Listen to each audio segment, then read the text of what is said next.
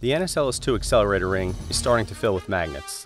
They come from all around the world: China, Denmark, New Zealand, Russia, the United Kingdom, and the United States. They also come in different types: dipoles, quadrupoles, sextupoles, and correctors, all assembled onto girders that will encircle the ring. We start girder assembly with a girder. Magnet supports are installed and magnets placed along the top surface. Cooling water manifolds are next, along with vacuum chamber stands, a magnet positioning fixture, and magnet positioning sensors. We use a laser to align the magnets to within 50 microns of their final position.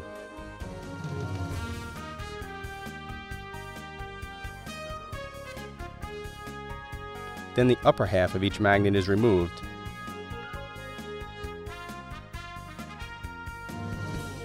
and the vacuum chamber is installed and positioned. The magnet tops are reassembled, and we move the girder into a temperature-controlled room for final alignment.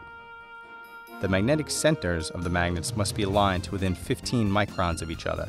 That's less than the width of a human hair. To do this, we use a vibrating wire technique to locate the magnetic centers of each magnet. The magnets are positioned precisely and then tightened down. After a final survey, the girder goes to the vacuum area for the installation of vacuum components and a final vacuum inspection.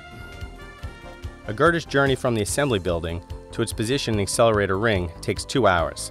The fun part is when it enters the ring building. We float them on air, using air casters in addition to dollies. The air casters give us a lot of flexibility because they allow movement in any direction. They also accommodate small changes in the floor's surface.